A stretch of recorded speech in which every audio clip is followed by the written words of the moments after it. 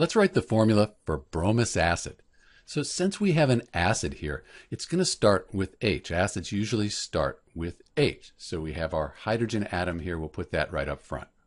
Next, when we look at the name bromous acid, there's no prefix. There's nothing in front of it. So we don't have hydro in front of our bromous acid. It's just bromous acid.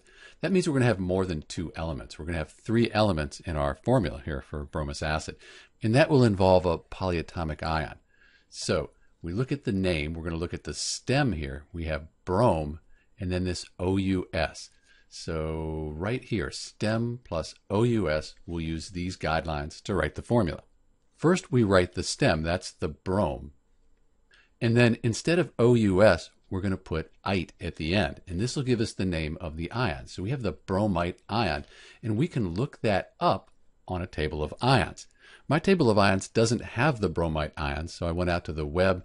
You can use another resource, and I found that the bromite ion is BrO2, and it has an ionic charge of 1-.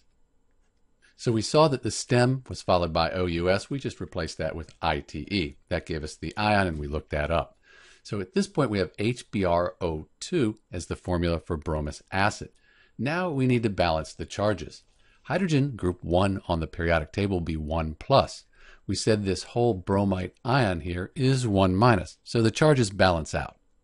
That means this is the formula for bromous acid, HBrO2.